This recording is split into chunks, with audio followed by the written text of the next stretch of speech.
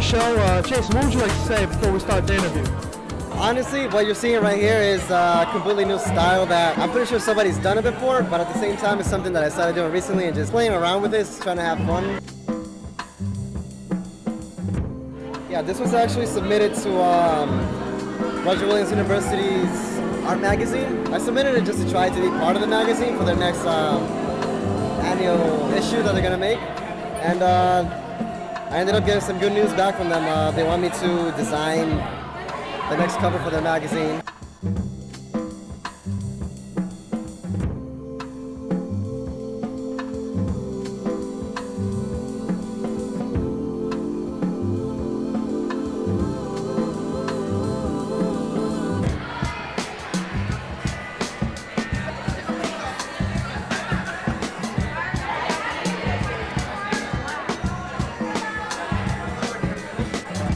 Hey, how's it going? My name is Stephen Correa, and I'm here with Almami and Devon, a few of Times Square students. I believe they said they were in the 9th grade, yes. Right? And Almami, you had a few pieces that were in the art gallery. Would you like to, talk a little bit about that?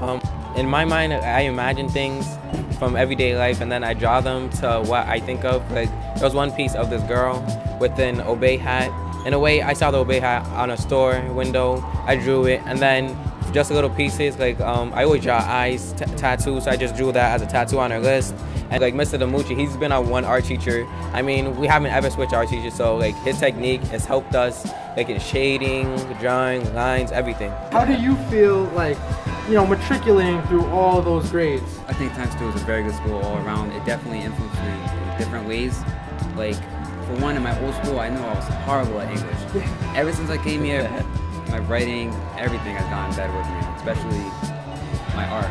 That's one thing I love, is definitely improved when I came here. Almami, nice to interview you. Devon, nice interviewing you too. And this is Times Square Academy, like I said, Stephen Correa with A.G.E Films. Thank you.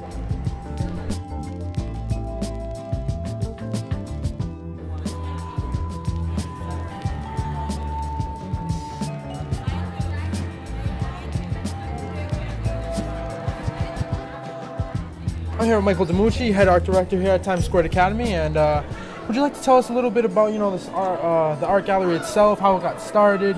Sure. We started the art gallery about 7 years ago in an effort to not only support what we do here, because in Providence alone we really have underfunded for art in schools. There's so few of us in the district, art teachers, that at Times Square Academy, especially being a STEM school, we just didn't have the budget for art. So we said, what if we did an art show? Originally, we teamed up at Scholastic Arts, and we were doing an art show, but parents complained because I think it didn't fit into their budget. It was really expensive. So we have started a grassroots art show at this school that we can buy cheap art. For $5, you can buy a piece of your kid's work, and you can send it home with them. Completely different than other schools are doing. We don't expect our parents to spend $35. We give them their piece. We give them a piece for $5, and they're happy with it. Kids create it just for the art show. And it's special. Could you talk a little bit more about what we have behind us, if you wouldn't mind? Right here, this is one panel in one of 14 panels from a mural project that we're doing about the biomes of the world. So biomes are small ecosystems. So this is a STEM project tied with art, so we call it a STEAM project. Everything from foam insulation from Home Depot to every hand-built piece one kid did one piece. Wow. They're all assembled together. We've tiled the pieces. This is the entire aquatic biomes of the world, so it's everything associated with water. And on the other side are the terrestrial biomes of the world. We have one more panel to go, and it will complete the project. So it's about a total of 4,000 pounds of relief on these walls, where before they were just plain old boring walls.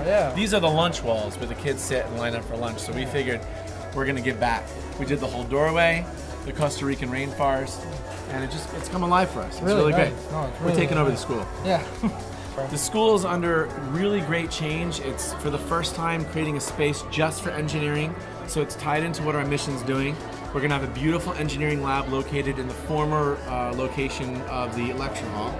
It'll be a two-part lab with computers and more clean things, and then a full-out workshop for just straight-on building and experimenting with forces and momentum and all the physics principles associated. So it's remarkable for our school, and I believe it's one of the only schools in sort of secondary and elementary levels that will have an engineering lab to use.